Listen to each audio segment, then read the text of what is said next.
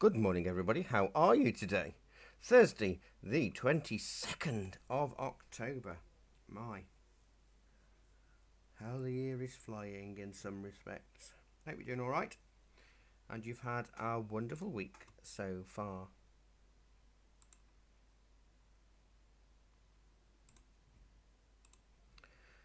So as you can see, I haven't really drawn anything. This is going to be a rough base idea. I want to try and see if I can show you a mini video I made to talk about aerial perspective. I've just got to see if it will work. Hello, I thought I'd share with you a really important video on the science of light and how it affects the landscape. For centuries, in fact, but many artists don't understand light enough to work out what it really means. And it is important to understand. If you paint skies, you will be painting light, and the way light reacts is not the way that paint reacts. So it is really important to get a good basis of understanding. So obviously daylight is white light. Now through a prism, white light is broken down into a colour spectrum of red, orange, yellow, green, blue and violet. And white light can also be produced by mixing just 3 of those spectrum colours in light form. So you might have done this experiment in science at school, or you might have been familiar with it elsewhere, where white light passes through a prism and you see the whole rainbow, the whole spectrum of rainbow, red, orange, yellow, green and blue and violet coming out the other end. Now you've got something called additive mixing with light. And if you project an orange red, a green and a violet blue light in equal intensity onto a white screen, they actually combine to form white light. Now anybody in amateur dramatics might use these 3 coloured spotlights to form one white spotlight. So you might have 3 lights aiming onto someone, and they're actually 3 different colours: orange, red, green and violet blue, and they're focusing on there. Now these 3 colours are additive primaries. Now when you deal with the light spectrum, it's a different thought process to mixing paints, as I say, because colours aren't produced in the same way as paint. So a blend of orange, red and green light actually produces yellow, whereas you can't make yellow in paint through mixing because it's a primary colour. Green and violet blue will form cyan. Again, blue is not a colour you can make in paint. Violet blue and orange red make magenta. You can make a purple red, but you can't make a magenta.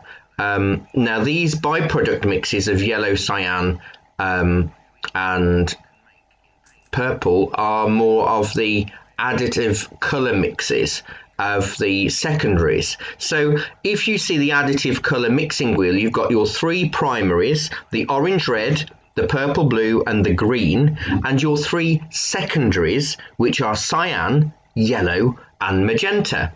Now interestingly, in a printer, the cyan, yellow and magenta are your main colours with black to get what you need, but in light they are secondary mixes when you mix other colours of the additive colour wheel together. So it's really interesting. So here we've got the additive complementaries are not the same as pigment mixing, which is known as subtractive. This is additive. So the criteria for additive complementaries is that they form white when mixed together. So I'll go through that again. When additive complementaries are mixed together, they need to form white light.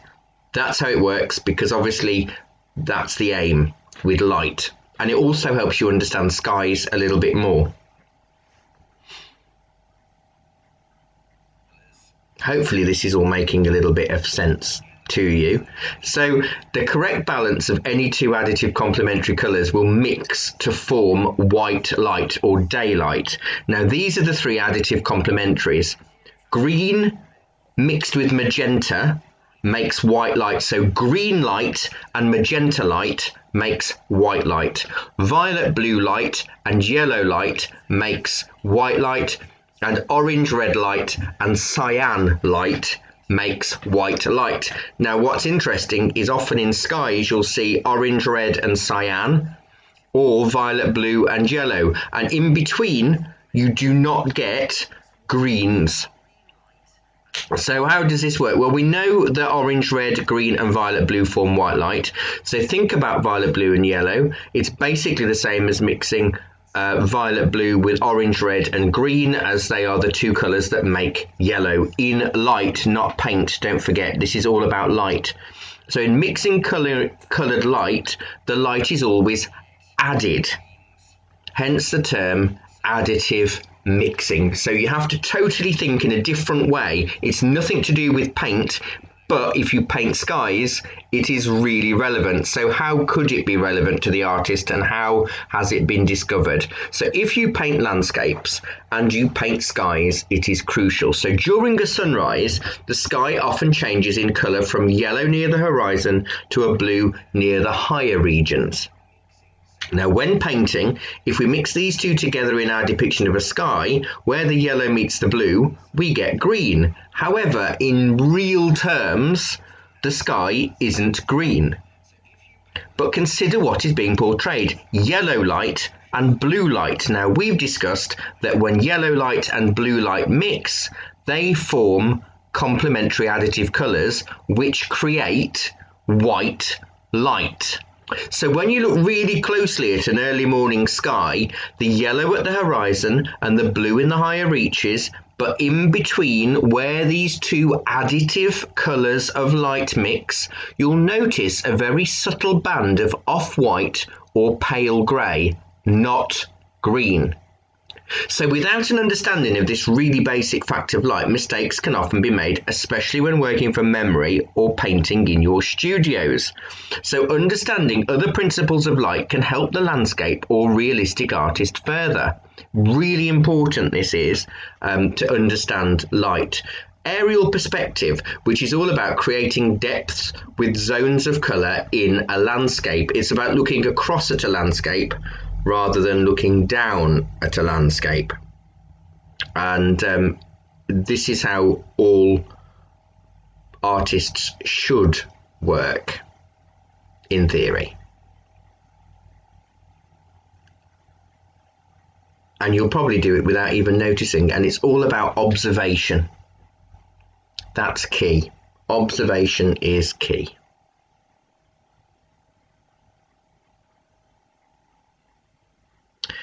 So what is aerial perspective? It was actually a term invented by Leonardo da Vinci to produce depth by a variation of colour that imitated the effect of atmosphere on colour in the landscape. So obviously da Vinci was a scientist, but didn't really have the full grasps or technology to understand why this is happening.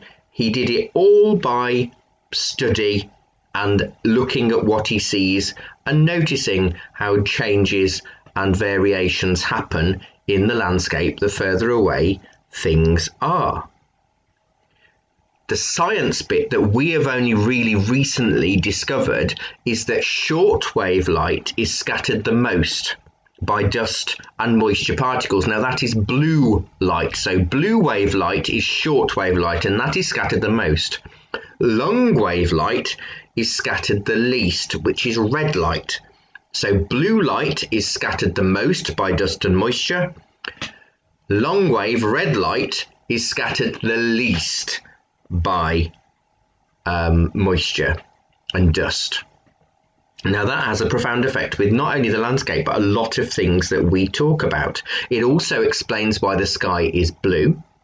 And it explains why things in the distance appear to be veiled by blue. And it also explains the phrase red sky at night, shepherd's delight. Because clearly, if the sky is red, there is least amount of dust and moisture, important moisture in the air. So therefore, the less moisture there is in the air, because it's a red sky, the nicer the day will be in the morning. So isn't that interesting? Da Vinci found things out by observation that recent science, in the grand scheme of things, has only just really been able to find out. So here you can see a lovely landscape. I think this is the Wrekin over Telford. And look at that haze of white light that you can see right at the back in the sky. Then look at the tones of colour. See how it's more blue and purple in the background and more, I don't know, more browns and greys in the foreground, to get that sense of distance. Now, we haven't got lots of layers here. It's just one big flat land apart from the hill that we're on, looking at masses of field systems, but that use of blue light in the background makes it work. Now, if you look at the far left-hand side of this picture, you can see that those hills are blue. They're actually blue. And as you come, the next layer is sort of more of a yellowy green, and then the foreground layer where we're standing, the field in which we're standing, is actually a darker green. But look at that distant hill. It is purple blue. Had you ever noticed this before? Will you always notice it again? Probably.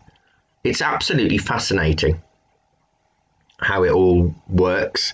And here you go. Here's another wonderful example of wonderful distance and depth. Look how the furthest distant hills are blue. Purpley bluey grey colour, but blue nonetheless. And each layer that comes into focus from it is a little bit more yellow, then a little bit more green, and then we've got these browny earth tones and greys in the foreground.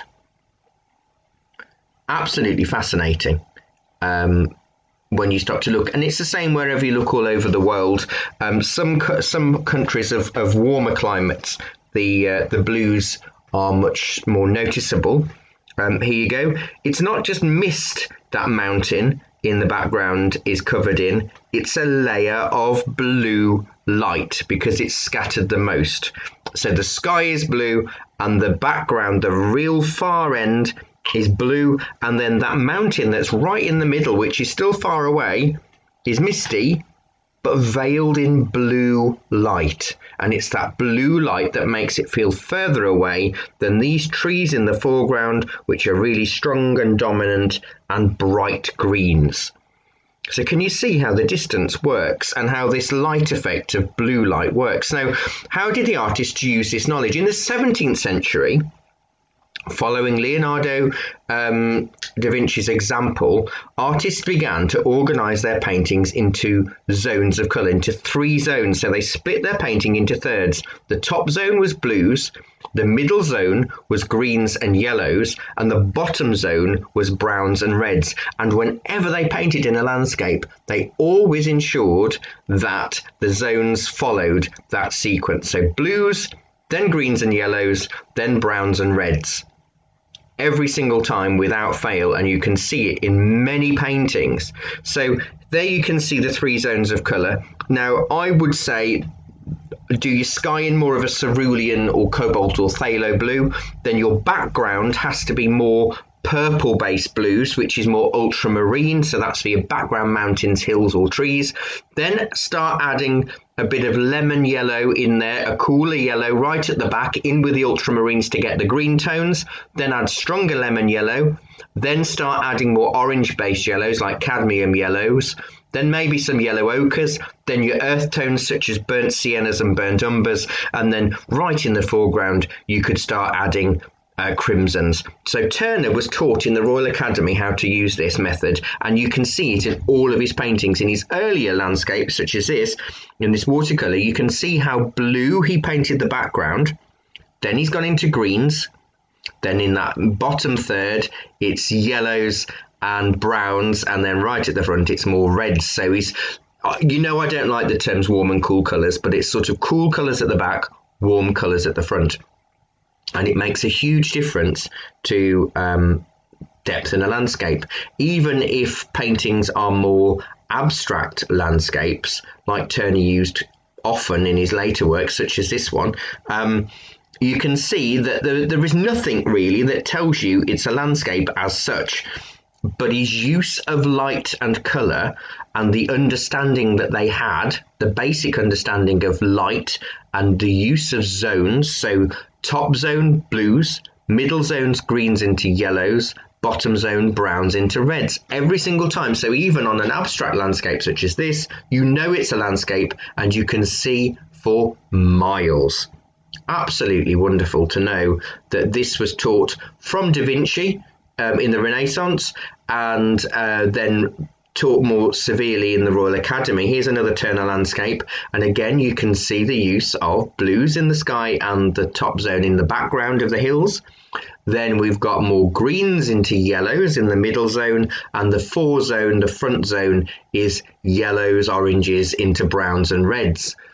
Really, Turner was a master at using what Sir Joshua Reynolds taught everybody on aerial perspective. Obviously, aerial perspective was used because the term perspective was always taken already for linear perspective. So aerial perspective is the depth of landscape, how to create depth and distance in landscape. So here's Sunrise at Norham Castle, I think this title is, by Turner, and you can see the cow at the foreground, which is brown and warm, which brings it forward, yet the castle itself is in purple blues. And just using that device, obviously we've got the river that the cow's drinking from, but you've got that great sense of depth because of Turner's severe use of this aerial perspective. Even though we've got a sunrise, there's still more blues in the background, more purples in the land and silhouettes, and then as it comes down we're getting warmer. Famous the Fighting Temeraire oil painting by Turner, and again you can kind of see these devices used here. So even though we've got the lovely sunset and then we've got the tugboat bringing in the Temeraire, you can see right at the back, below the sunrise, below the sun, you've got these purple blue layers, and then as the sea comes forward, there's no greens in this because it's not a landscape, it's a seascape, but we've got more oranges, browns and reds coming towards us, which gives us a huge sense of depth in this landscape. And then if we go back to Leonardo da Vinci, if you look at his backgrounds, you can see how he applied these landscapes himself. You can see in the background you've got the sky, and he wasn't so strict in applying it into thirds because that was how the Royal Academy taught, but you've got your blues, then you've got your cool tones for your blues and purples in the background hills, then you've got the addition of some greens, then as you come forward you've got more yellows, orange yellows, and then browns. And excuse me, that's what makes Da Vinci's work look amazing. That background is subsequential, really, as in the Mona Lisa. You don't ever look at the background. I bet none of you ever really studied it long enough to notice the background. But there again, you've got the blue sky, the muted skies, but then you've got bluey purples right in the background of the landscape, coming into greens, moving into yellows and oranges, and down into browns and reds. The painting is all about the figure. However, to get that dramatic sense of landscape and that aerial perspective, that depth that he created, he managed to use this with mastery, all by the power of observation. So it's fascinating how by understanding light, you can understand painting and how it works. So really, I'd go cerulean for the sky or phthalo blue or a green-based blue, then ultramarine for the background, slowly adding lemon yellow, increasing the amount of lemon yellow, adding cadmium yellow as you come further down, increasing yellow ochre, then start adding burnt sienna, then add crimson right the way down in the foreground. So by using that list of 2, 4, 6, 7 colours as main colours for your landscape in that order, you will always see depth and have a feeling of this aerial perspective that Da Vinci started off by observing and that we now have the science to back up. So hopefully you found this really interesting and informative, and maybe you'll start using it in your own paintings again. So I'll see you next time. Thank you so much for listening, and I hope you enjoyed it.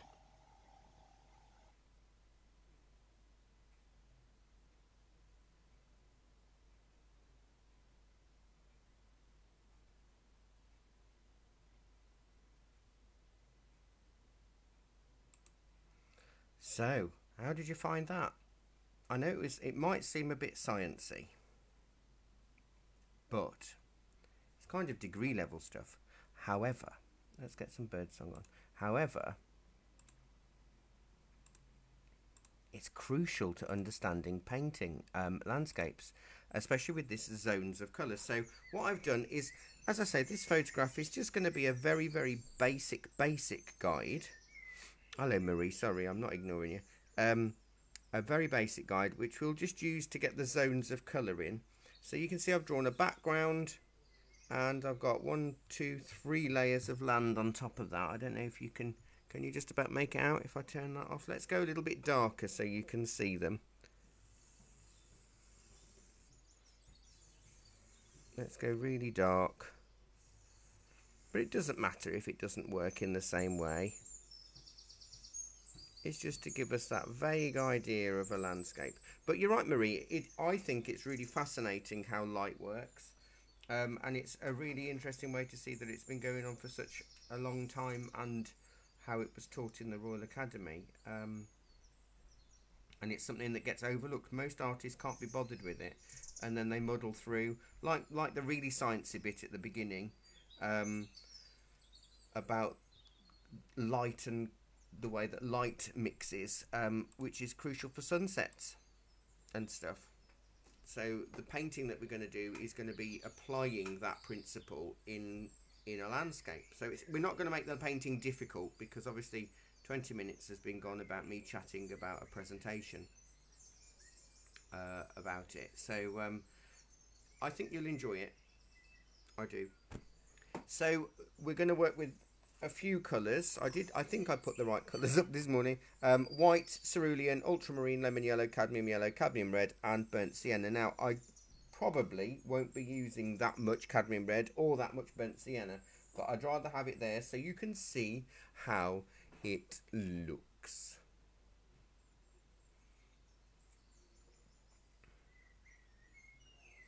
But I just find it fascinating, and this is why I've been in this game for 20 odd years, because I just find it all so exciting about how to try and capture. We're not going to necessarily try to get the glow of sunburst in the picture, but we want a little bit of help, I suppose. So I'm going to go with my flat brush. I'm presuming you've sketched that out now, because it's only 4 lines. We haven't got to draw anything in particular. And I'm going to go with a bit of white at the bottom end of the sky. Now I'd only just worked out how to do that video thing. I've not done it before, and it's really, really useful to be able to do that. Right, so I'm going to go, that's white on there, and I've just got that much. Can you see? Just a pinhead. The tip of my brush is cerulean, because it's quite punchy.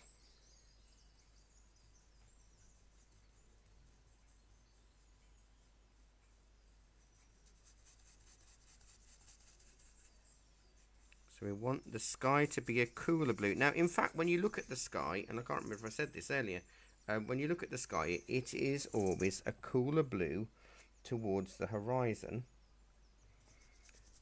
And the ultramarine bit doesn't often happen until you look way above your head. But if you want to, so this is just the same blue, but with no white really, or just that little bit of white on my brush. I've got to give you a warning just in case that I am having huge laptop issues at the moment, which imminent hard drive failure. I've got a new laptop coming, but I won't be able to set it up till the weekend. I'm just going to give the brush a little bit of a twist. So we've got a nice subtle sky. We will add some clouds, I think. So what we're doing today is more about the theory and the practice behind it. Now, I know obviously this is more of a beginnersy group, but I think sometimes you have to know the reasons why and the proper things in order to understand painting in general Anyway, I can always remember as a child watching Tony Hart. He never ever once said, don't use a sharp knife. He just said, use a sharp knife, but make sure your mom and dad are nearby and they're supervising you, which was a much better way. So in terms of landscape painting, I've just given you a sharp knife in terms of a lot of information. And I think you're ready for it. I think it's fine. Right, so that is the blue on there. By twisting it around, because it's a flat brush, by twisting it between finger and thumb, it splays the bristles and gives really interesting shapes. But I'm going to clean it, because I may not use this brush now for most of the painting. And I'll probably go with a much smaller flat brush and white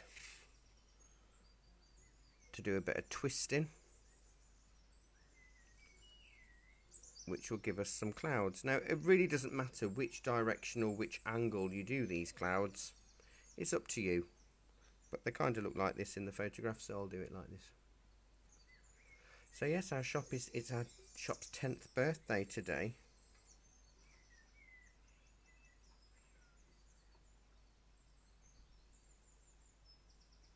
Oh, well, that is really interesting, Marie. It's in Marie's comment. Okay. Yeah. I'd never thought about it for garden design, but that makes so much more sense. If you've got a small garden and you do the same principle in terms of flowers and have more blues and purples at the back and reds and oranges at the front, it makes your garden look bigger. How clever. Oh. That's really fascinating. Really fascinating. So you can see how the principle then is applied to the world of landscapes. As beautifully narrated by myself in that PowerPoint presentation earlier. Someone's got to blow my trumpet. And I'm really good at blowing it. I don't want to do tons of clouds, but I do want some. But you can see that this breaks up that feel. Can you tell me how many people are watching? Three. Hello, 3 of you. You may have fallen asleep. But honestly, it is useful, and you'll think, oh, well, how does that apply to me? I just want to get on with it. Well, you know, every artist has a choice, and I've discussed this with artists in artists groups. Every artist has a choice. Most are naturally inclined to break rules and just not want to know what rules are. And there aren't real rules in painting. However, what I've just shown you this morning is the science of light and landscapes. Now, you could call that a rule because it's a rule of nature. And if you don't apply it, you might find your paintings look flat. Now, in a class, I may, and it may have made you realise in some of the lessons why I choose certain colours in certain orders. And it's generally because of following the science of nature, the rules of nature, and it works. So you've always got an option not to follow the rules, but as long as you know the rules that you're not following, you're fine. You know, in order to break the rules, you have to know what they are, in my opinion. So it's good to study it so you can go, no, that's not for me. I think this is boring, and I just want to shove the colour on where I want to shove the colour on, and that is perfectly acceptable. As long as you know why and how the shoving of colour on will depend, and it will greatly change how that landscape looks. So if you're using much more reds and browns in the background, your landscape may look very flat. And that may be the effect that you want, and that's good, but you still have to apply the rules or break the rules in order to make that conscious decision. So I'm not anti rule breaking. I'm anti not bothering to learn the rules. in order to break them, just for the sake of saying I'm an artist, I break the rules. It's just my little rant for the morning. Right, and it happens a lot actually. A lot of artists don't bother to learn the rules, and then they inadvertently end up following them because they haven't studied them. Right, so I've got my little sky with my twisty clouds. Quite nice. Oh, we are running a competition on our shop's Facebook and Instagram pages at the moment, up until Saturday, where if you like the page, like the comment, like the post, and tag a friend, you are in with the chance of winning a space on our full day Saturday masterclass online in November, which is a big watercolour class, full day, plus materials sent to you if you're mainland UK, to use on the day, worth £55. And that's just to celebrate our 10th birthday. So we can share the celebrations with one of you online, in amongst the rest of our class on the 28th of November. But of course, if you can't make it on the 28th of November, you don't have to join live. You can watch later.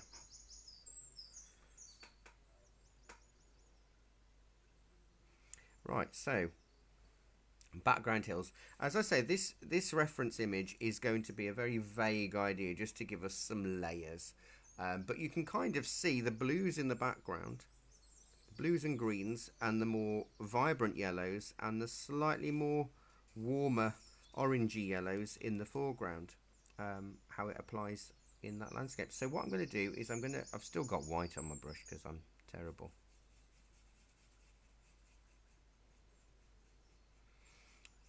Ultramarine and a small amount of lemon.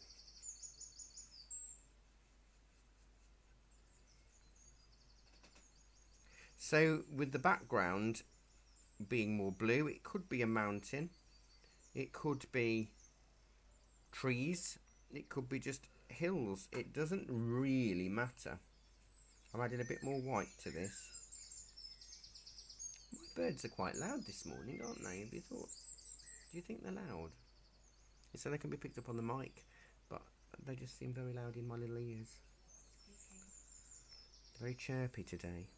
Like that, you haven't seen Mary Poppins, or I can't remember it. There's a scene where Mr. Banks is really annoyed and he's in a bad mood, and the birds are just singing outside, and he says, "Shut that infernal racket," and the one of the maids goes, "Open the window," and goes, "Quiet, you're giving the master an headache," and all the birds just stop chirping.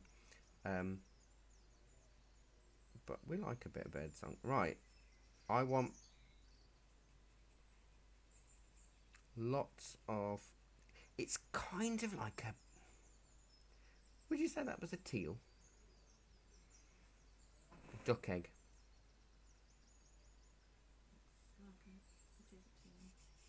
Right, I want a bit more blue and a bit more white in this. I don't want it to be the same colour as the sky. I'll just move that out of the way so I don't get my sleeves in it.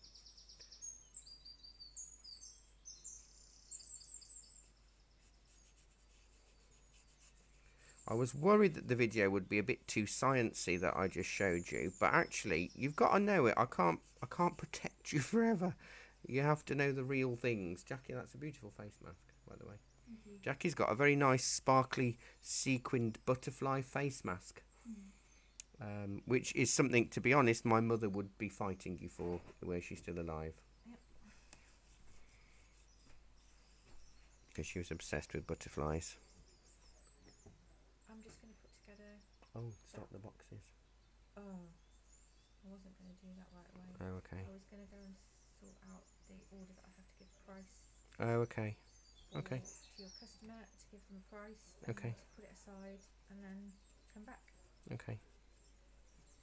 Bit more white towards the lower part, just to make it feel a bit misty. I might actually, on this area, I know, well, I think what's really interesting is most artists tend to shun science and maths because, you know, by nature artists are more literary and musical, and, you know, I certainly am. However, it's that realisation that most of art is all about science and maths.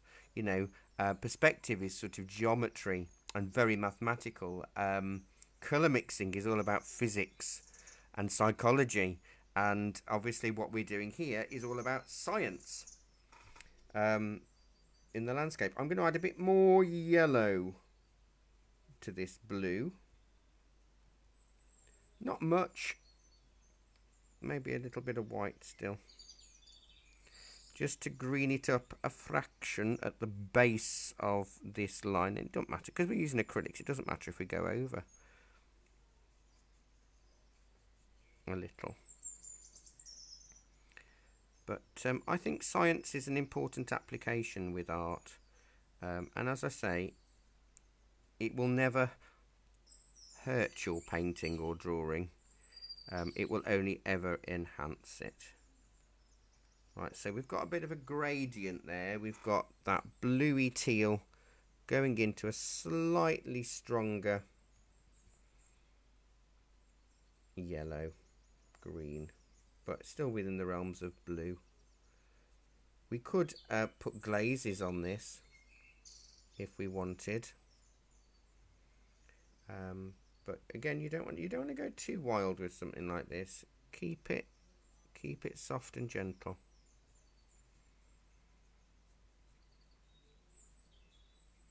Because it is in the distance. I've probably made this a bit too big to start with, but at least we can go with blue with a bit more lemon. So we're still in the lemony phase, but more towards the blue. So even if I wanted to brighten this up a little bit right at the base, I'll just go with a bit more blue and lemon and no white. Go over where the lines meet a fraction, so that will help us in the long term. I have to say, I'm one of the artists that tended to be scared of science until I studied it further and more independently. Unfortunately, when you I don't know what it's like now, but I hear from a lot of degree level students who have just come out the other side of it, that they don't learn a lot about colour theory and harmony and mixes and all of that kind of thing, because it's assumed that you already know. But it's the arts for the last 10 years or more have been suffocated out of the curriculum, you know, with tens of thousands of people each year, fewer people taking the arts as a subject at school because it's not seen as a proper job. However, businesses are now begging for more creative minded people. So we've got a bit of a sad gap where businesses want creative minded people, and the schools haven't been able to teach creativity subjects properly for quite some time, because it's always maths, English and science are the dominant core subjects, which is fine unless you're a non-academic minded person and you're very creative. However, if you took an illustration degree, you will get taught a lot more in terms of colour theory and technique than you would if you take a fashion degree sometimes, or a art degree, because the assumption is there that you already know most of it. So there's a bit of a deficit in art education, and has been for a while, which is a shame.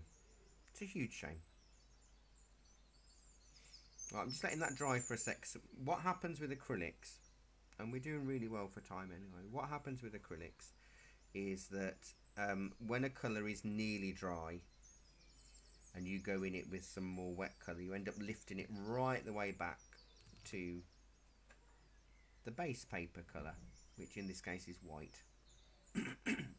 But you can kind of see, even though we haven't done anything with the foreground, you can see that we've got that change already in distance and depth.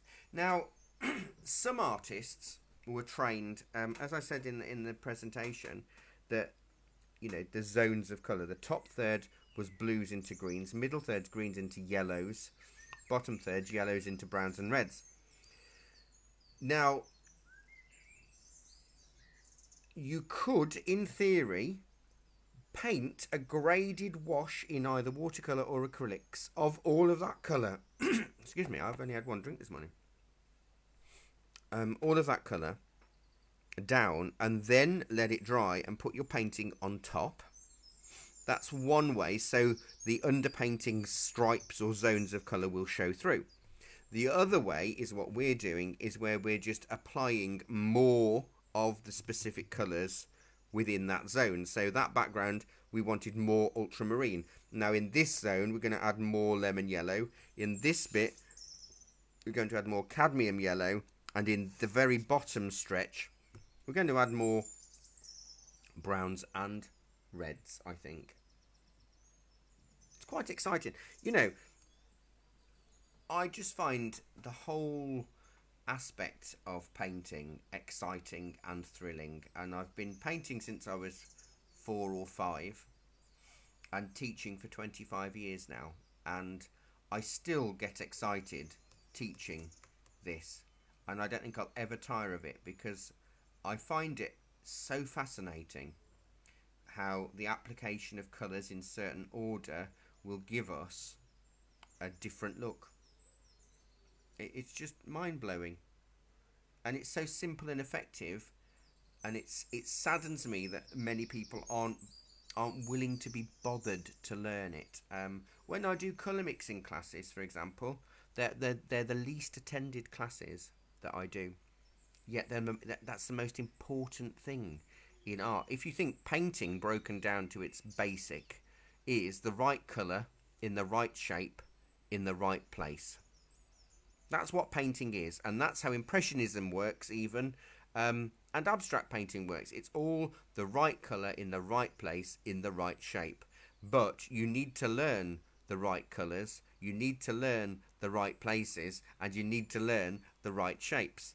And once you've done that successfully, you'll be able to constantly create new and exciting landscapes, because you've got the basic theory behind you. So as you'll know, most of you that have been to classes with me, I teach technique, not style. Style comes from you, and I want you to become independent artists of your own right. And you need to know the techniques. So my aim is to teach technique, not style, unless it's a specific style, like when we do a paint like Monet. But it's to open your world and your mind to the different aspects and avenues of creativity. So let's go with, we'll go with ultramarine and more lemon yellow now.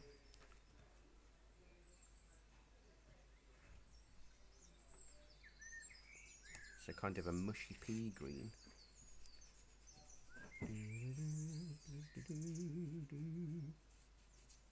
Now, with acrylics, you may or may not know this already, the more yellow you add, the more transparent the colour gets. Unless you're spending an inordinate amount of money on artists' quality paint, then the yellow will always be transparent. Now I might need a little bit more blue in there.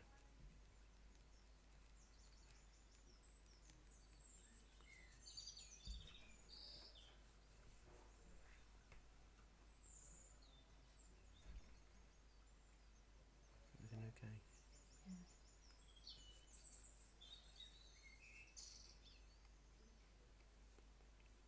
Because we can add texture if we need to.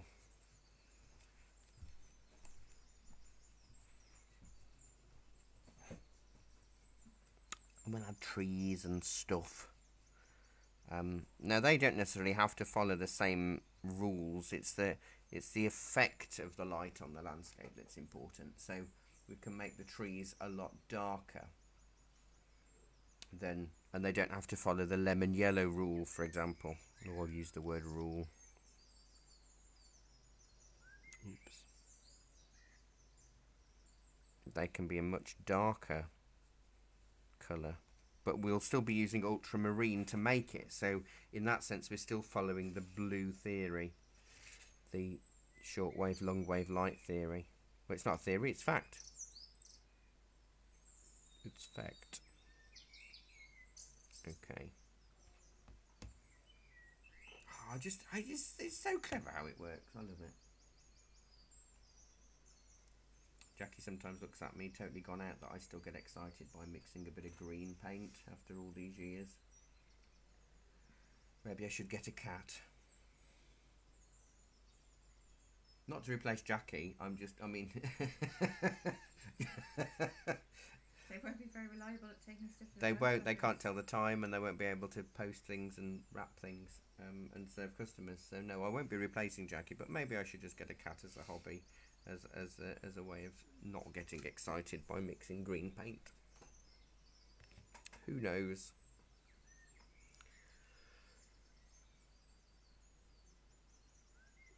So we'll be assembling the dabbler boxes for any of you that have got the subscription box for November. Oh, Jackie, can you go and collect my laptop, please? Can I get your what? My laptop, it's just arrived. Oh, that's it. Thank you. I might go a little bit more lemon. Now don't forget it's going to be more transparent, but we're just building up a layer there. Now annoyingly my paint wasn't quite dry. You know what it's like, we don't need to rush these things. We can keep it nice and mellow.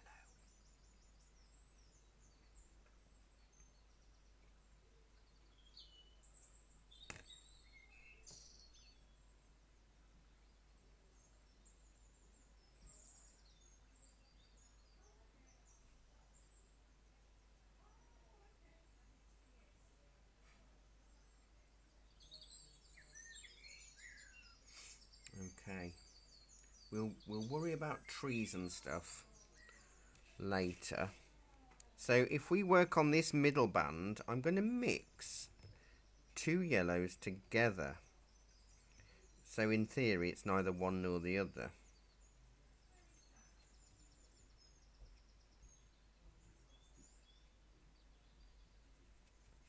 With a bit of blue.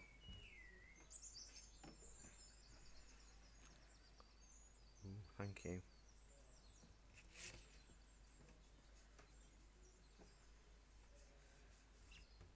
I think I need a bit more lemon in that. The cadmium yellow's overridden the lemon.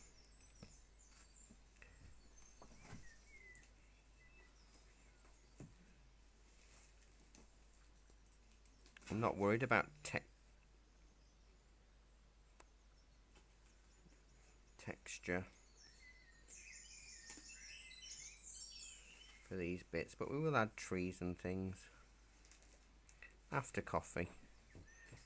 It's almost, oh it is, yeah, we might break for coffee once we've done this. The whole shop is just collapsing around me here. What was that? I've no idea. Things are just falling off from places that they shouldn't be falling off from. Yeah, It's not even Halloween. It's no. my mother trying to get that mask off you. She did say if she could ever come back to haunt me, she would, just for a laugh. I did think I bought it.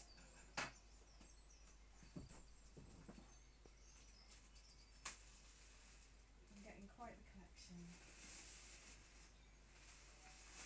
That's my 2020 hobby, Collecting face masks. Right, so what I might do is actually go a little bit, and I know I'm sort of breaking my own rules here, but if I go a little bit bluer nearer where the with ultramarine and lemon, it just helps that divide between the two areas, like that.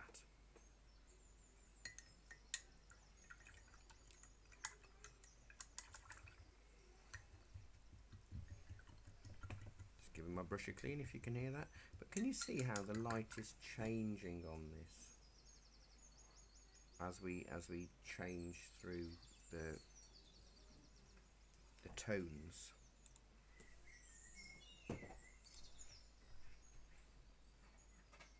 Now that'll dry enough. I think if we do some trees and things possibly before, because it's only 10 to, before coffee break, then we can work on the foreground. But I just want that to dry for a sec.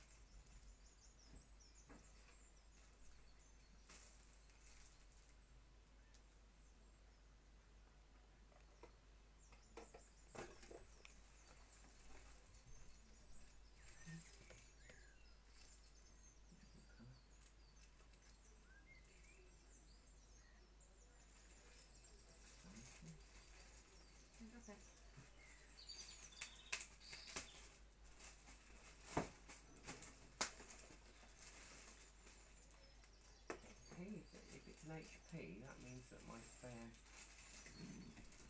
adapter should fit it. Shouldn't it? Yeah. Well, I've got time to set it up today. Not until I've gone. There's just no way to plug it in at the moment. Okay, you want me to put it back then? Yeah. Alright. Sorry.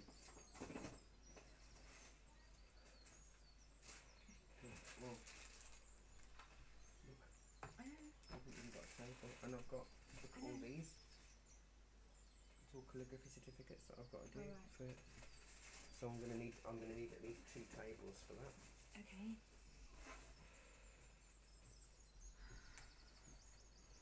Right.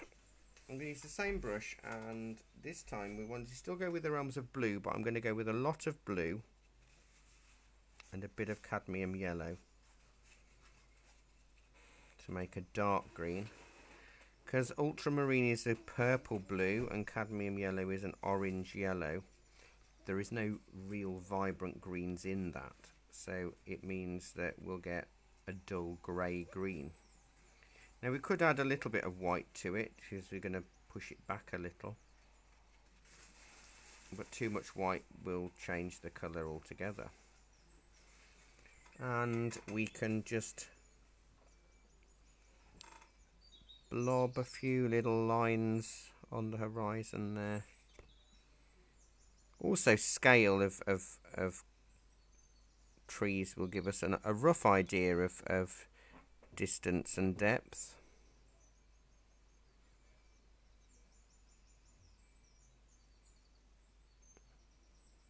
Now, I don't know if I want lots of trees, but I will do something here even though there isn't really much in the way of trees. As I said, this is going to be a very loose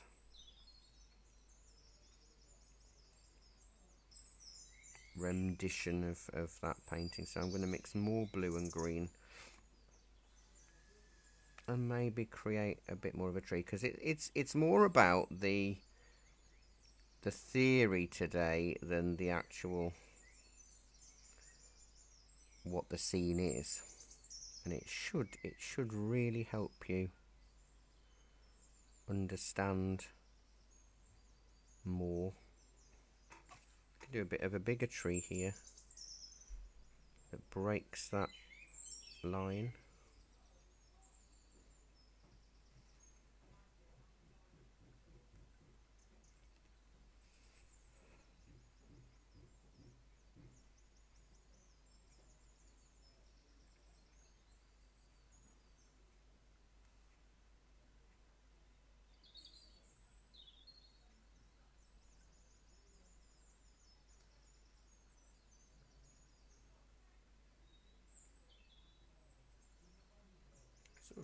Sort of like that. Now obviously you could, with a smaller brush perhaps, if you wanted to create a further layer up there, if we used more white with this dark blue green mix,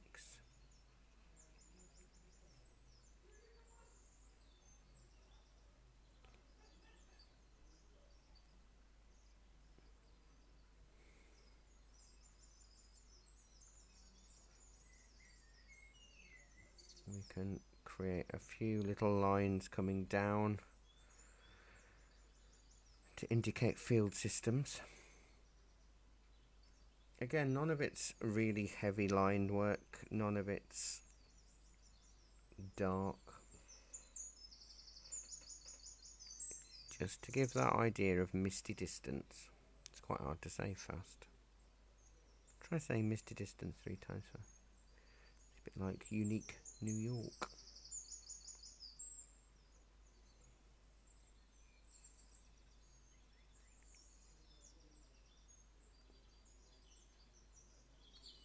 So yeah, the application for this is just wonder. Look how far we've got.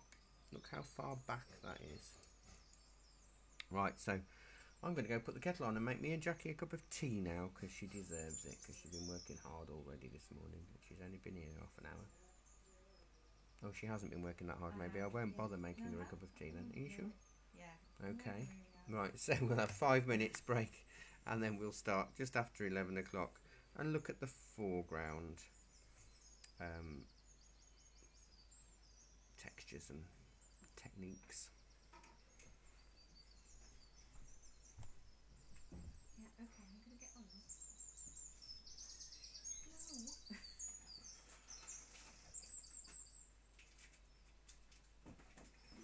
Microphone's still on, That's fine. so they can't. I have to not sound like the taskmaster that I am, the slave driver. So I have to be professional because they can hear me.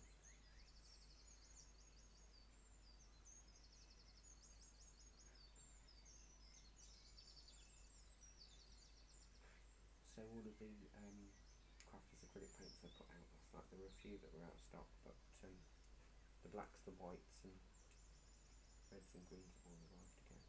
So it's got the stand up quite nicely.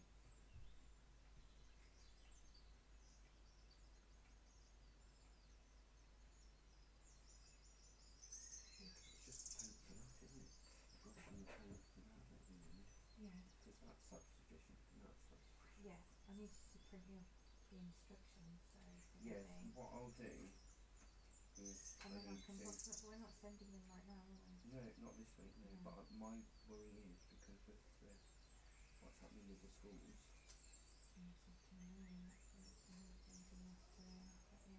Can you chop these ends off for me then, so I can photocopy them?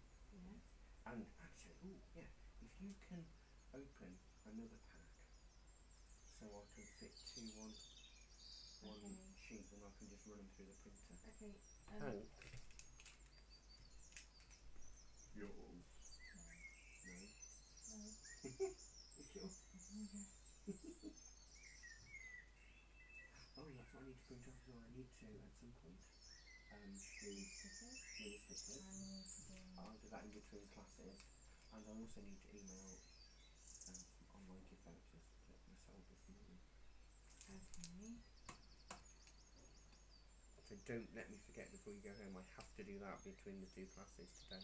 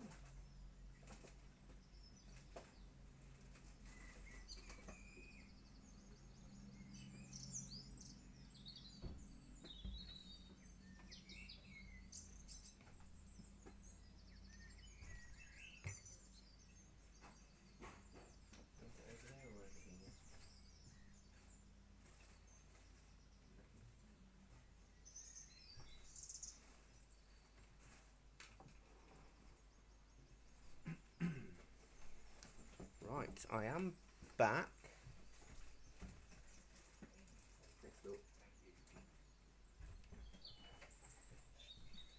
It's alright, somebody was wanting a tattoo. I had to send to the next floor. I can paint one on, but I cannot.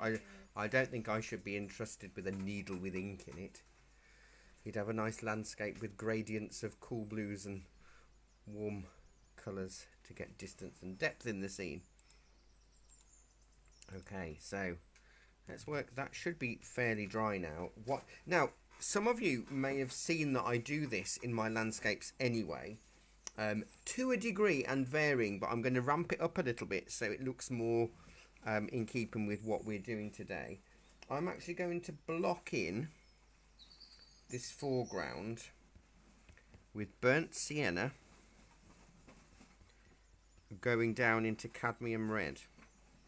So do you know I was saying earlier that you can either block in, it's more difficult with watercolour. This is easier for acrylics and oils to block in the colour in the thirds, whereas with watercolour it's better to use the dominant colours within the mixes. So if I was going to do this in watercolour, I would be just using more yellows and then add browns afterwards. But with this we can kind of create the earthy undertones. Ooh, sometimes it sounds like I know what I'm talking about, doesn't it? And then I put a quote of Mary Poppins in there somewhere, and then it all unravels. So I'm adding a bit of cadmium red right at the base to warm things up. It's also why people often tend to put poppies in landscape pictures, because the red in the foreground warms up. Oh, I've gone over my board there. It's about time this board had a bit of an extra paint job, because it's had the same colours for such a long time.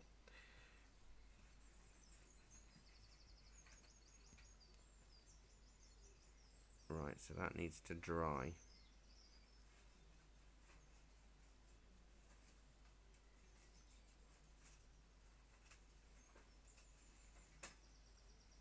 Give that brush a clean. I should have done that before I made coffee, but you know, don't matter. Swings and roundabouts. My jar of paint water is extremely beige at the moment. No, I don't mind.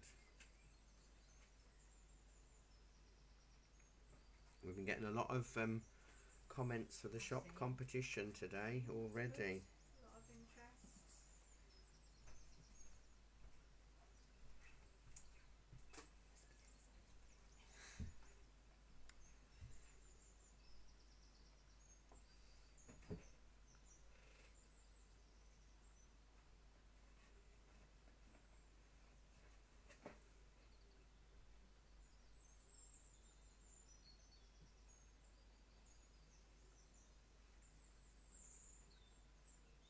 Oh, we had a mention on Banbury FM as well this morning for our birthday.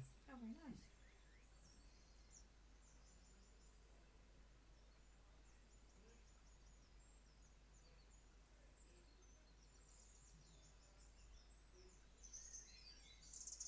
Wow, I can't see.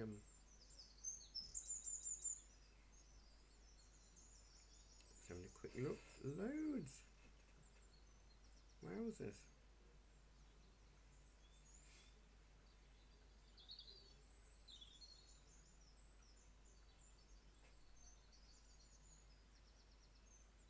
And on Instagram as well. I'm just waiting for paint to dry, you see. But can you see already that although this is heavily exaggerated now because this is solid brown and it isn't going to be brown, we're going to put some deeper greens in the foreground. I can't teach and eat a donut, Jackie. And then I'll get sticky fingers. Jackie's munching away on a donut there and looking like she's really enjoying it. And then there's me with donutless. See how barren my art board is of donuts, but I can't eat and paint. And it'd be rude. I do get away with talking with my mouth full a lot of times, but really, I shouldn't. There is a donut for you. There is a donut. There is a donut with your name on it. Nobody needs to feel bad about you. Yes, don't feel bad. although the biscuit supplies could always do with topping up, I think, at any point. So we do accept donations in biscuits. It has happened over lockdown. I don't know if those of you those of you that have been with us since lockdown started. I did an appeal for art teachers and a biscuit donation, and I did have a decent donation of biscuits for people watching the free lessons during lockdown. Kept me in biscuits, and while I was in my I am a dunker. I find there's a growing number of people that have never dunked. They're missing out. Paint's still wet. Must be more. Oh, must be moisture in the air today. It's 96% humidity. That's good. We need humidity.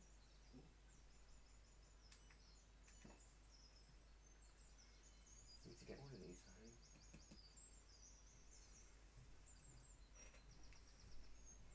I'm not going to get one in time for Sunday though. I'm just going to get the hairdryer on this, so there'll be a little bit of noise. I don't know where they have them. I think I got that from the health store.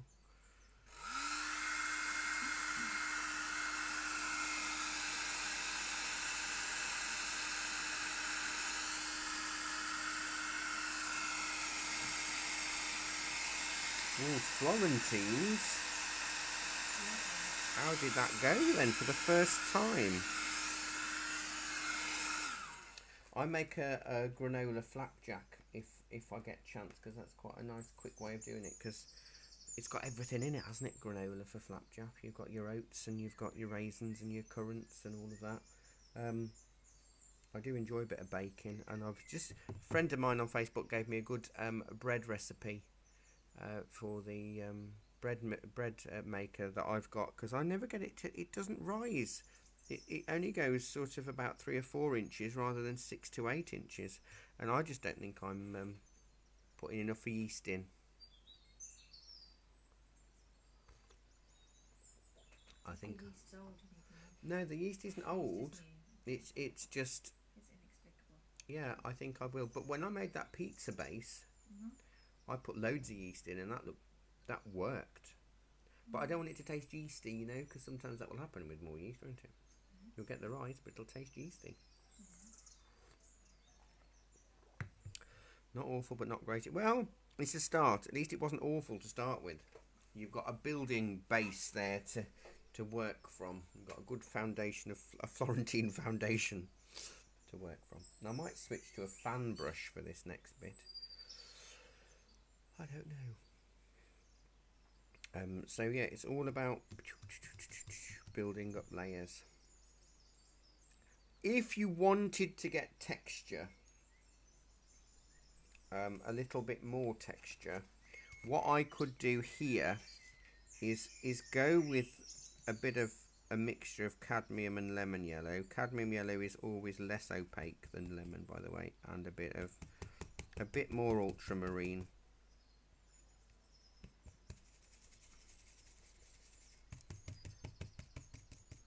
In there, because we're going to do this a little bit more with the other.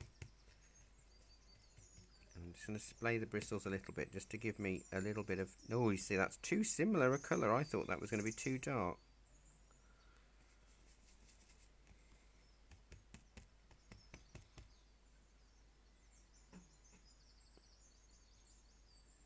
Just lightly tap. So it's all to do with pressure. I don't know if any of you have been following the Sky Portrait Artist of the Year. Now, it's wonderfully, and I'm so thrilled that it's now on Freeview, because it's almost been like an amazing thing to be kept secret for. How many years has it been going, Jackie? Years? Oh, yeah. 6 years? Because they alternate. They do Portrait of the Year in the winter and Landscape Artist of the Year in the summer, springtime. And it really is a most wonderful show. And last night was really interesting. There was a wonderful portrait done of Trevor McDonald on black, just with white charcoal. And it was beautiful. Really lovely.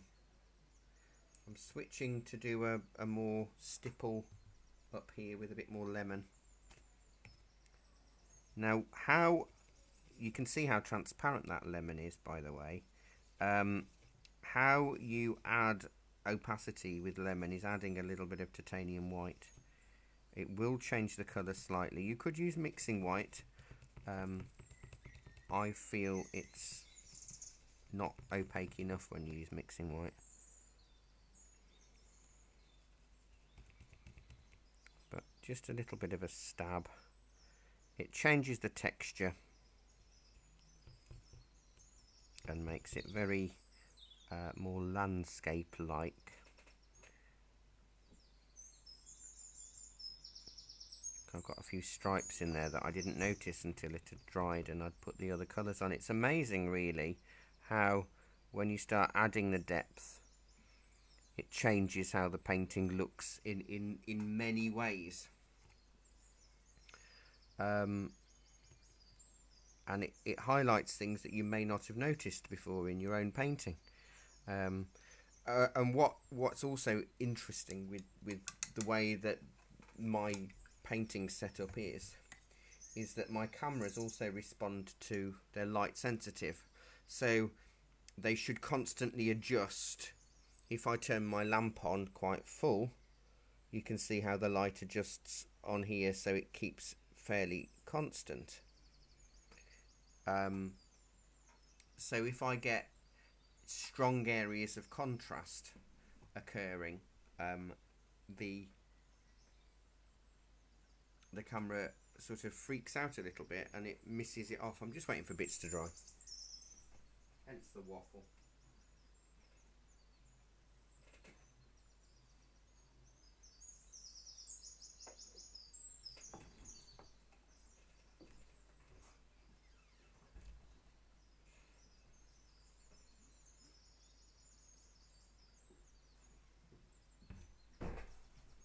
Cooking smoked bacon downstairs.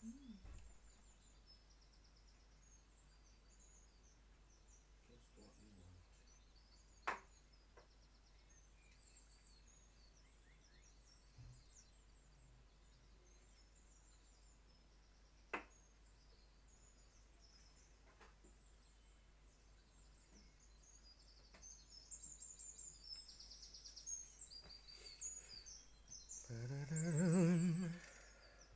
So I might switch to a good old fan brush. Now don't forget, when you buy a... Oh, Jackie, can you pass me a Georgian fan brush just from the new one, please, from behind you?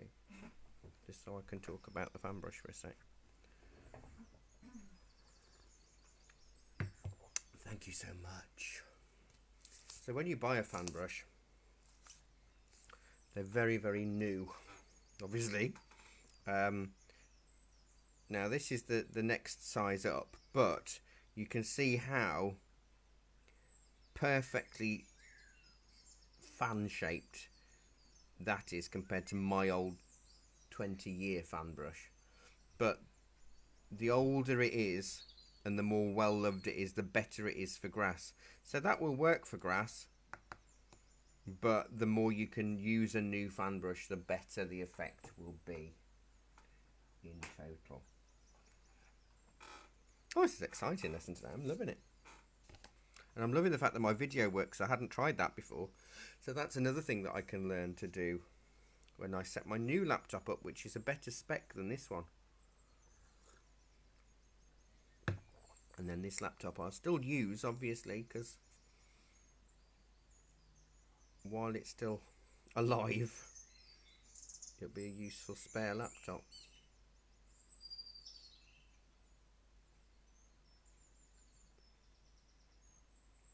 Now, I don't want the paint to be too wet, but I have dampened my fan brush a little.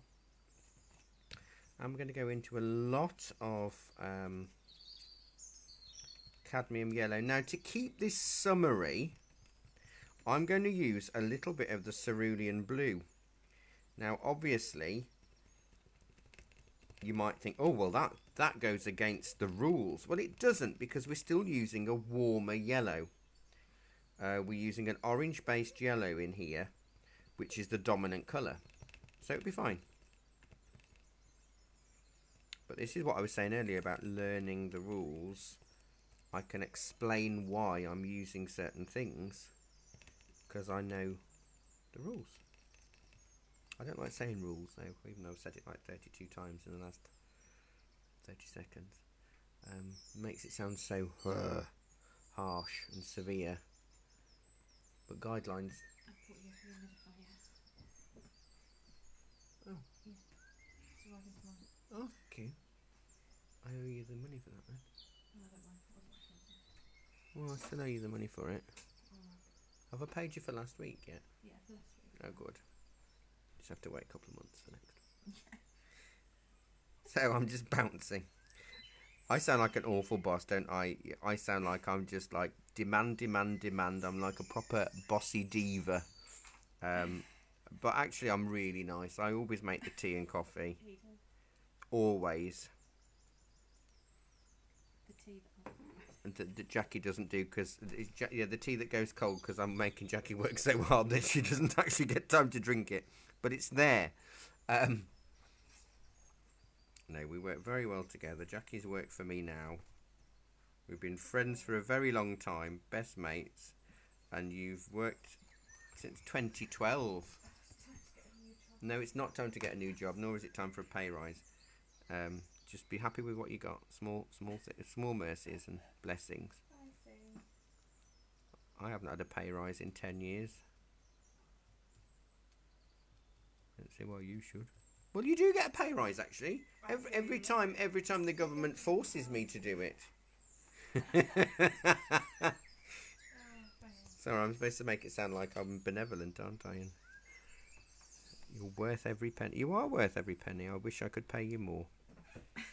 And if you all spent more money online, it would help me to give Jackie the pay rise that she deserves. Oh, no pressure.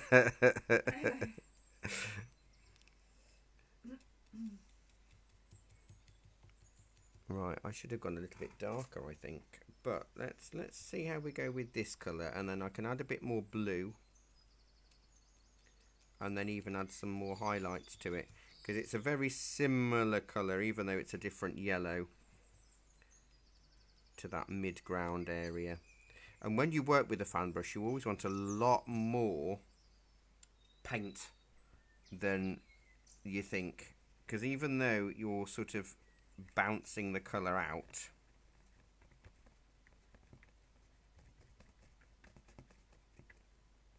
you want it to really work well. I need more yellow on here. I'll run out of cadmium yellow.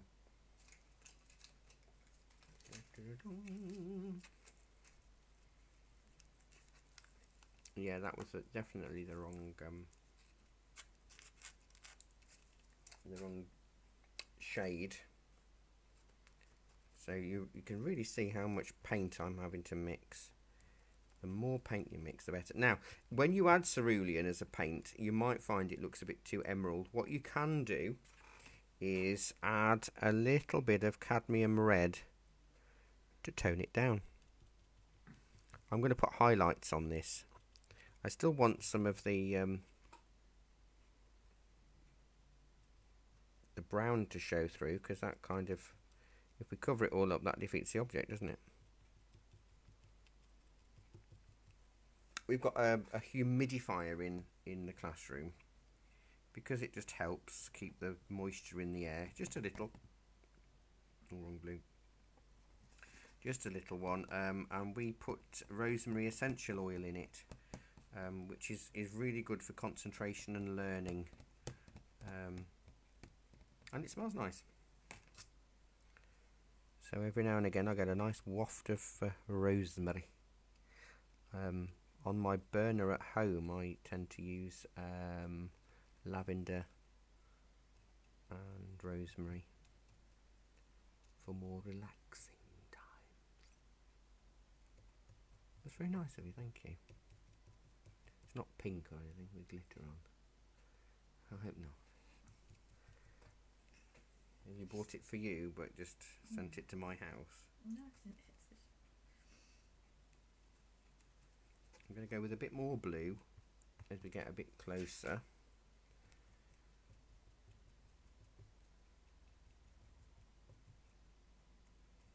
Oh, the birds look finished. Let's get the Avery back.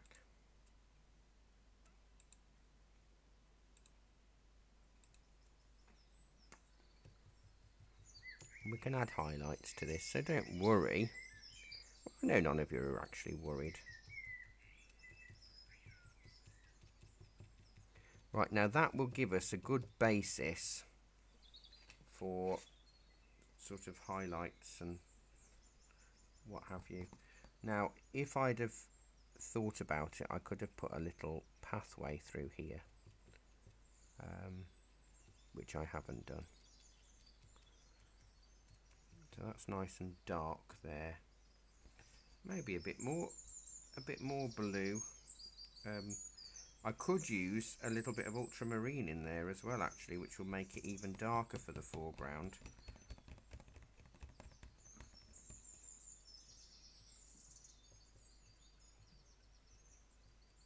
Ready for the highlights that we're going to put on. There's no particular light source in this scene that we're creating. The one in the photograph, it's almost directly ahead, isn't it? But I don't really want to do that. Now I feel it should have a tree or something in the foreground. What do you think, Jackie? Does it need a tree in the foreground, or should I just do some big flowers like it is in the photograph? You want trees? Go and do trees then. No, yes. no, yes, no, because I'm gonna ruin my little the line. line. I like it just for the flowers. Okay, we'll do that. Fine.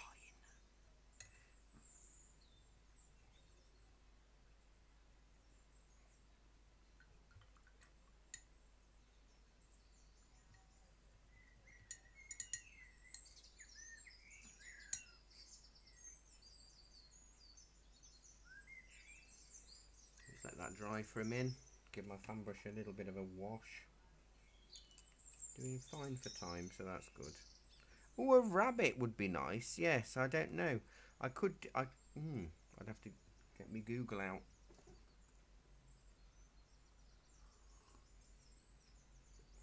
Yeah, a little rabbit right there. Maybe we will.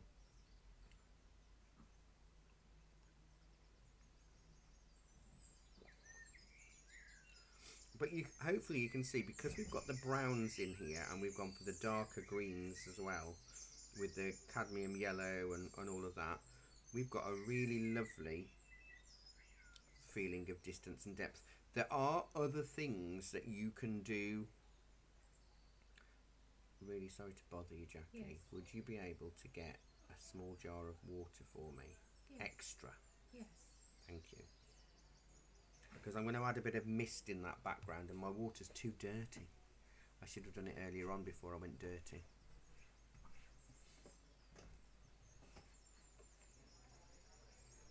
Oh, another waft of rosemary.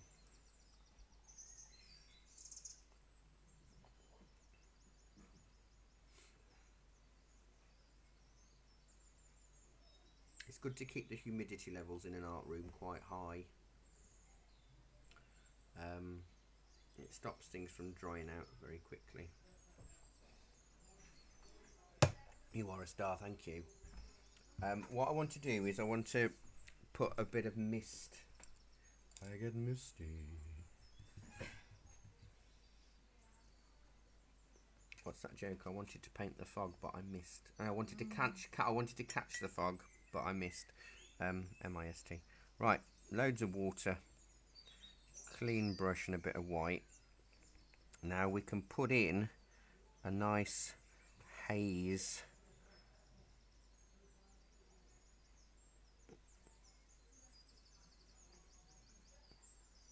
Obviously everything needs to be dry then, and this will also coincide with the little presentation I gave at the beginning. Now if I put a stronger mist on the right hand side, so slightly runnier white, but not much, what that will give us the effect and illusion of is that there's more light coming from the right hand side, so we can add a bit of shadow or texture or tone to the tree. Isn't that amazing? Look at that, we've got a nice misty scene now. Pushes that landscape back, but it's still dark. If we'd have added the white to that blue hill colour, it wouldn't look like a dark hill colour in the distance. It would look like a pale grey hill in the distance, and that wouldn't work. The glazing is when you use a dilute colour, a transparent wash of colour over another one to affect it. It works better than trying to mix sometimes. You can do it for field systems and stuff. If you want a ploughed field, you could do it green and then glaze brown. If you want rapeseed oil flowers in a field, you can then add a yellow glaze over, or woad a blue glaze.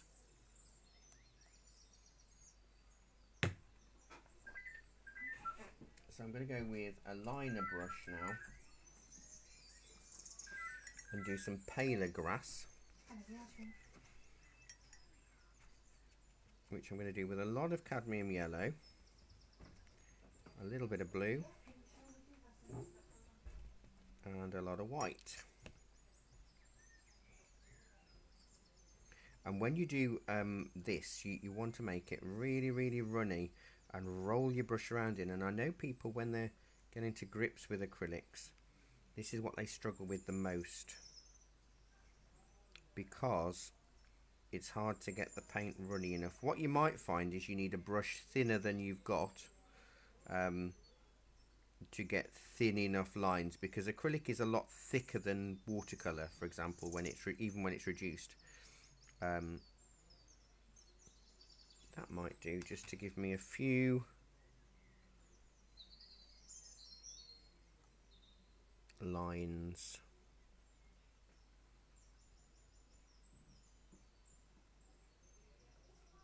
Now my grass is still a little bit wet underneath, so it's I've got it all over my hand, like you can see.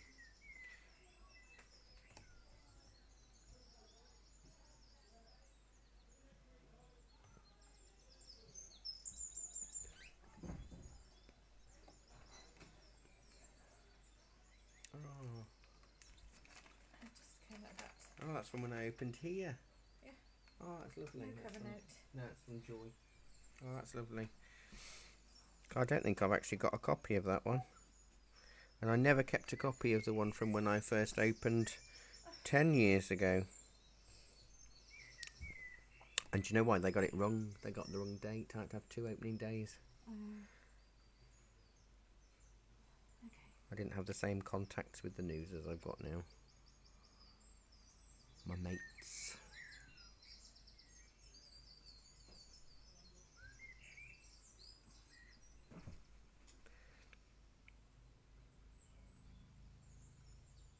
We could stick a little rabbit in that little patch there. I don't know whether to do a bit of a fence as well to get scale.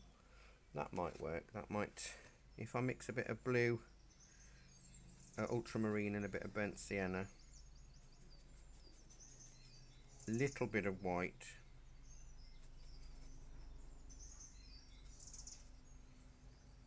because we all know how tall a fence is. It's roughly about waist height. So if I have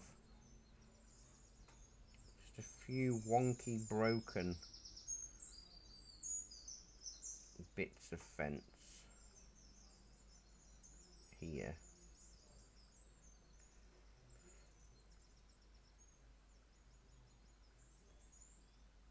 because you never really want a fence going right the way across, and that's why you see a lot of broken walls and broken, damaged fences in paintings. It's because what happens as a real fence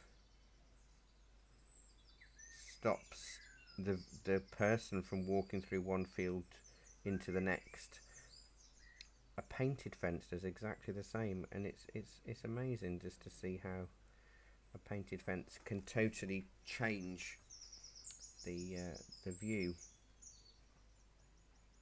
So I want some light to come from the glowy side on the right. I might put, I'm flitting a little bit now, I might just put a little bit of lemon yellow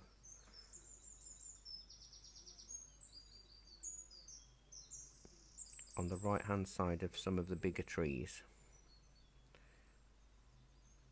Just little dabs and dots,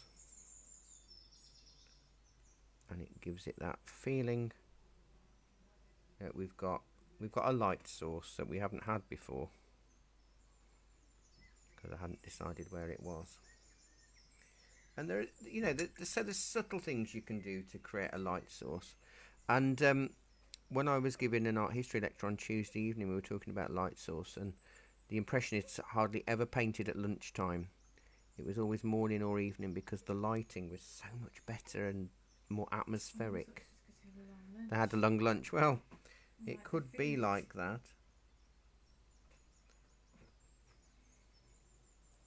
But generally it was to do with the lighting.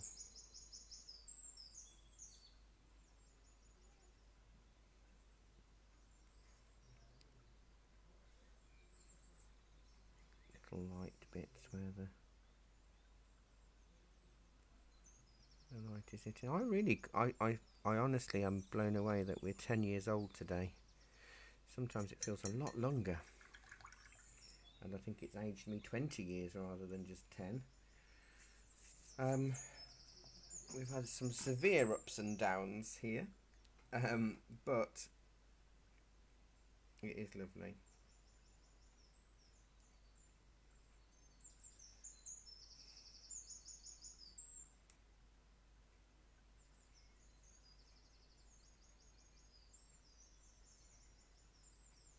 I'm just going to quickly Google a rabbit.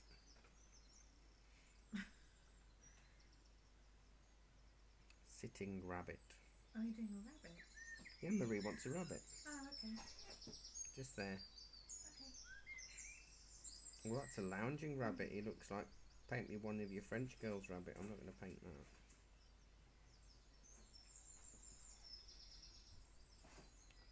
Oh, that might do. Right, so let me put that there, just to give me an idea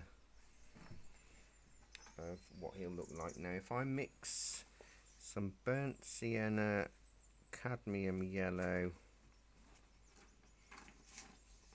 and white, I want to keep it subtle, so he's there but not there. So I've got like a caramel colour.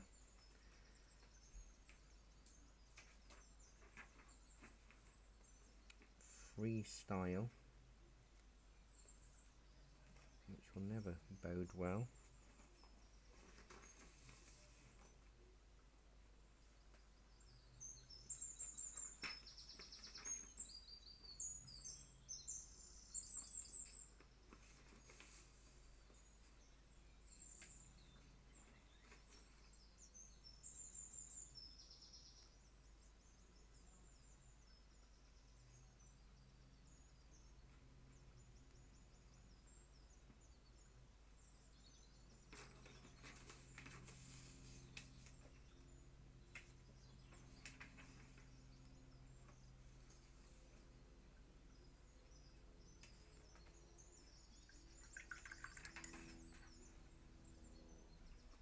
Give him a bit of a creamy white tail.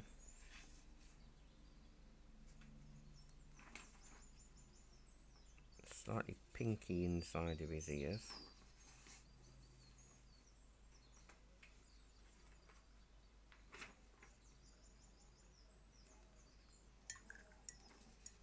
And maybe this blue ultramarine burnt sienna browny grey colour will be good as an outline for him. Now I've roughly got his shape. My foreground is extremely textured.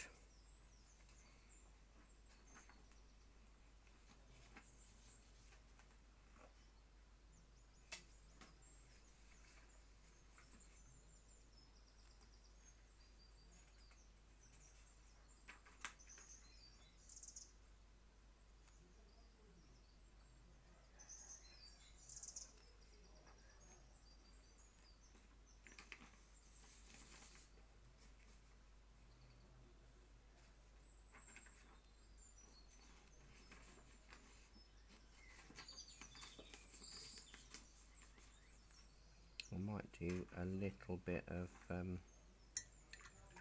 pale colour on there as well, which will be white within that fudge colour, just to make an off-white. You don't want it too white, because whatever's the lightest colour in the picture will become the focus. That's a pleasure, Marie. We will do some slightly bigger flowers in that foreground as well.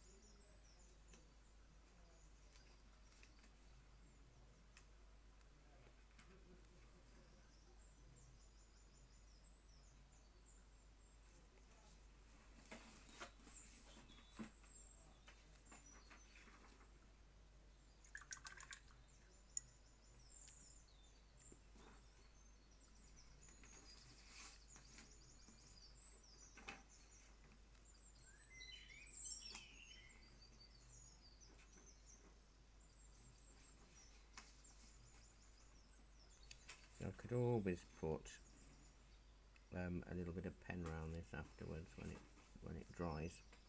Right, so let's look at just a few bigger daisies. I probably won't do them as big as they are on the screen. So we want cadmium yellow, tiny bit of cadmium red for the centres. I might need to add a little bit of white to that to make it more opaque. And we'll just put in just a few orange discs. Obviously wait for your foreground to dry.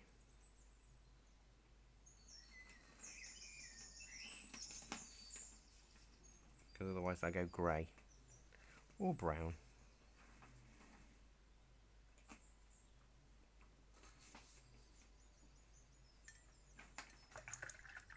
I will use a bit of black pen on him when he's dry, just to bring him forward.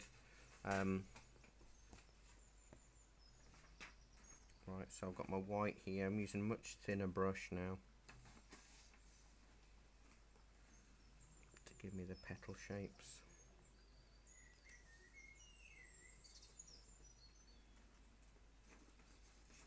Hopefully you're enjoying today, and I know some of you will be watching later, or some of you might join in much later once I've posted the actual image, because it might sound a bit boring, but you should know now with my lessons they can take a turn and be even more boring.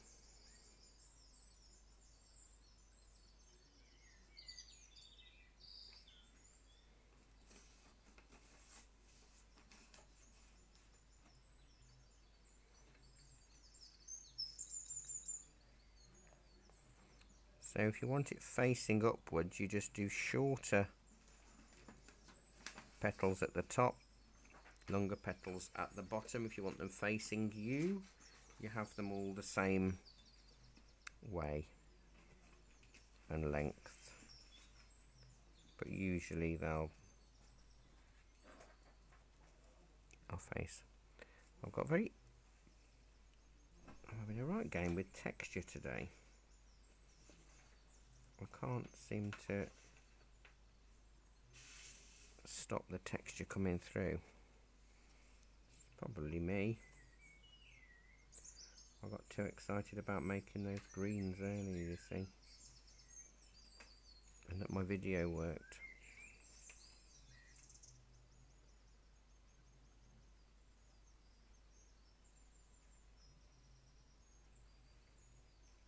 But this will give you this gives you an idea anyway, doesn't it? You're not marking me out of 10, I hope.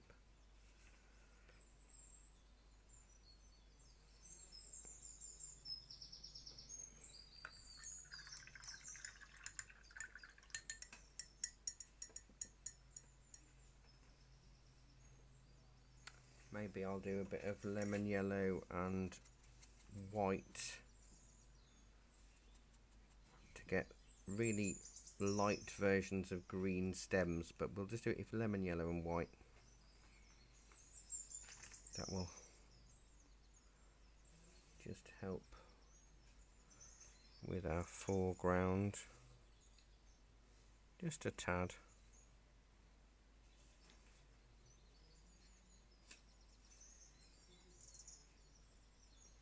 Bring it forward. I mean, there are lots of things you could do if you wanted to add shadow into it, if you wanted a stronger light. If we mix, because we're doing quite a lot of shadow this afternoon's class, which is of the King's Men Stone Circle, make a purple. Purple's wonderful for shadows, but we'll do it as a glaze, so really runny, and you can then sort of add just a little bit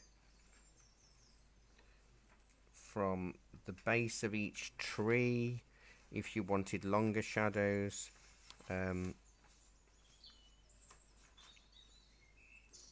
It just adds a little bit of intrigue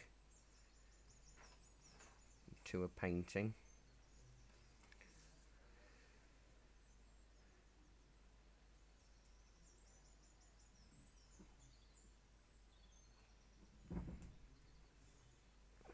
Makes it feel a little more realistic.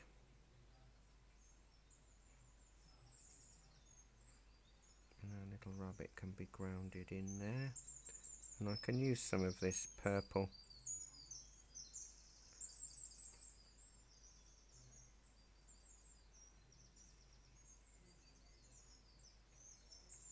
within the immediate foreground.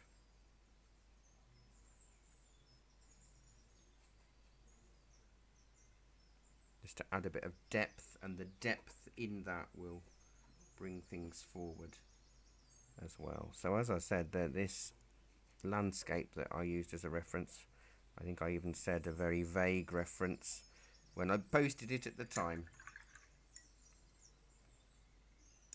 I don't think I'm going to do any more with that. The only thing I will do when it dries is to outline the rabbit a little bit with pen. I don't think, if I get the hairdryer on it, it might work now.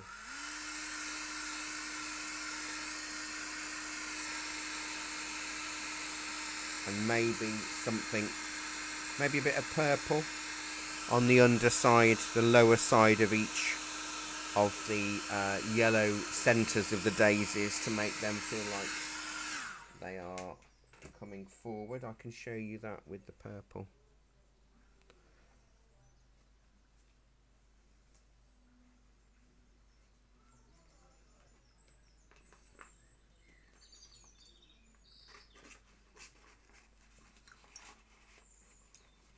Sometimes the fiddly bits are the best bits.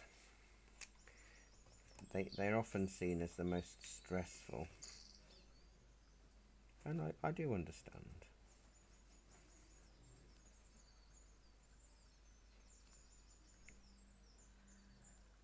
Oh, I've just made him really angry.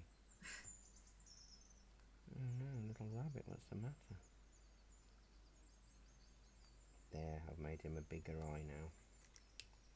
So that means I'll have to put a bit of white gel pen.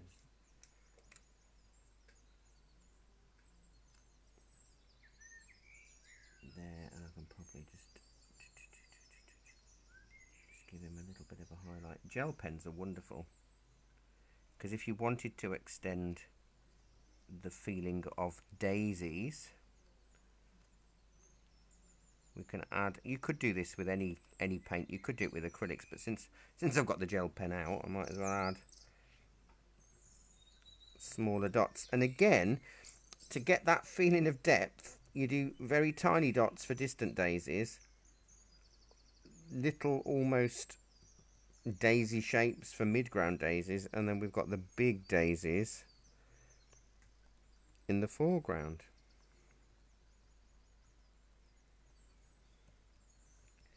And of course, if you did want to do any poppies in the foreground, the red would really add.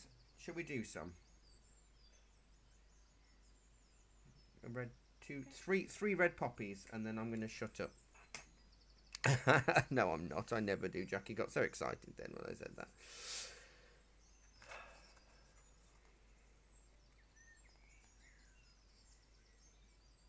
For all everybody knows, Jackie might not even be here.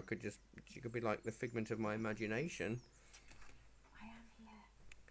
So we'll do a big red blob and then a banana shape underneath.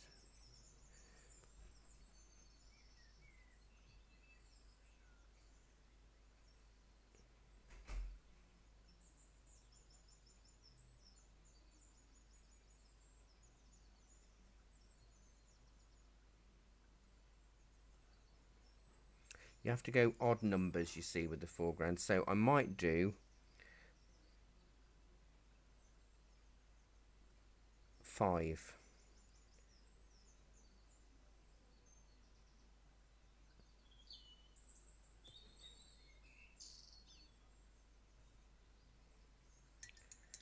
You can see how that red has pushed everything forward. I mean, we're really going for it today, aren't we? And what's really fun about this is you can use ultramarine for the centres.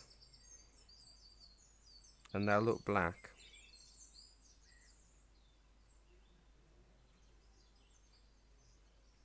There isn't one in that one. But you want a really dark green stem, which will be ultramarine. And a little bit of cadmium yellow.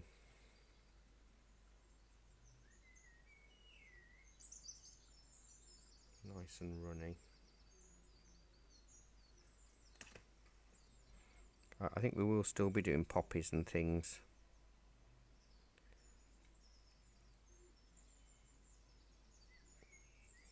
Anyway.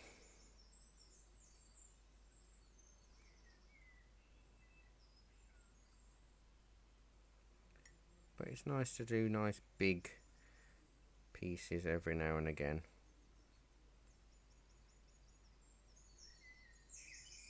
I'm sure, because we're heading into Remembrance, I know I've got a few classes that will be poppy related.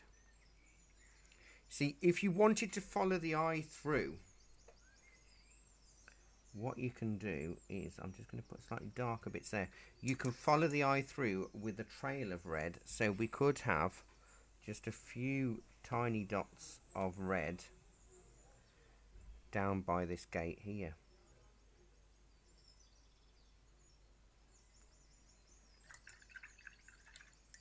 So we're looking at the red, following the rabbit, following the red.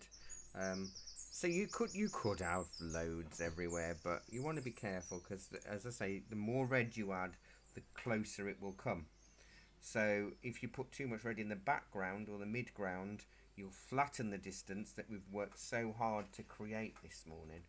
So I'm going to stop there. Next week, by the way, let's just have a look. Next Thursday morning, we're going to do giraffes at sunset in watercolour.